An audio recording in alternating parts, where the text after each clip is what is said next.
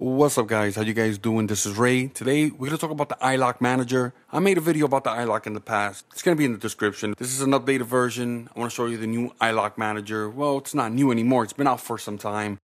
But I want to show you a feature that probably some of you guys might not even know that it could do this. If we take a look at my ilok, you're going to notice I have the ilok 1, ilok 2, and a computer. So it basically tells you it works on these three things. If we take a look at trigger from Slate, it tells you it only works on the ilok 1 and the ilok 2. So if we go back to the Ultra channel, basically this will allow you to activate your computer instead of using the ilok. For example, I have three of them.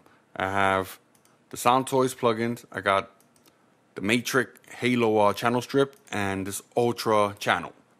Let's activate my computer. Let's remove the plugins from the ilok. So I'm authorizing my computer to run these plugins without having an ilok. So I can run these without the ilok being plugged in.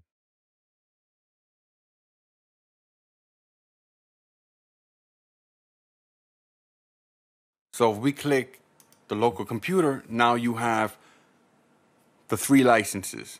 So I could disconnect the ilok, I could launch Studio One, Reaper. It'll work without any problem. So it's up to the manufacturer if they want to do it or not.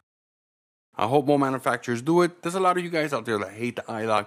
Personally, I'm one that loves it. I could walk anywhere with the ilok. Let's say you wanted to take your licenses and put them back on the ilok.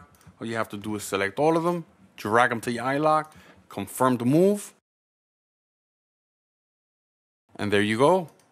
They're back on the ilok. You just take the ilok, move on to the next computer, and you're good to go. Hopefully we'll start seeing more of these, and all you would need is the ilok manager on your computer. But anyway guys, this is Ray. I hope you enjoyed this video. Give me a thumbs up. Check the description. There's going to be some information there about this.